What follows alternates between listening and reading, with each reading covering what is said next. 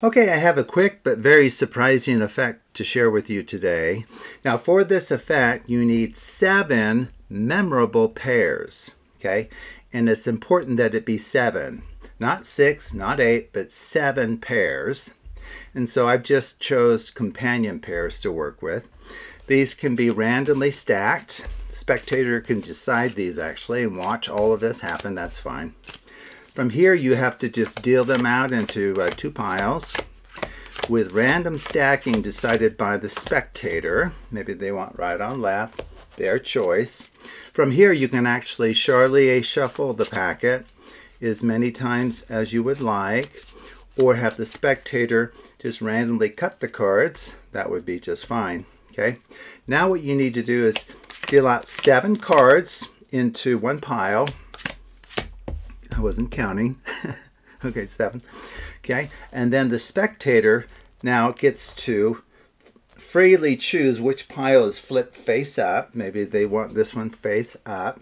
Okay, so the Ace of Hearts is essentially our challenge card. Okay, so we'll be looking for its companion, which is the Ace of Diamonds. Okay, so you take this packet, you just set it on top of the other one.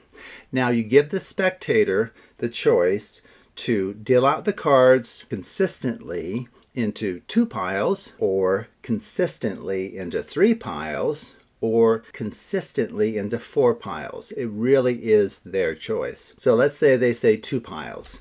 So what that means then is you deal out the cards into 2 piles, and we are keeping the last odd size pile that was dealt. Well, both of these have 7. This was the last one that was dealt, so you discard the others, pick up the cards, deal again.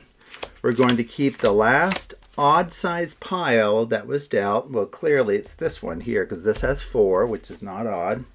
And then you deal one more time, 1, 2, 3. Keep the last odd size pile. Well, there's only 1, okay?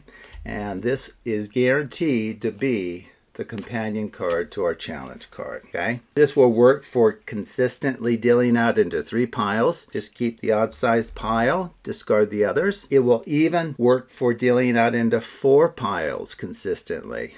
The only difference there is at the very end, for 4 pile dealings, at the very end you'll only have 3 cards. So you actually won't be able to deal out into a 4th pile.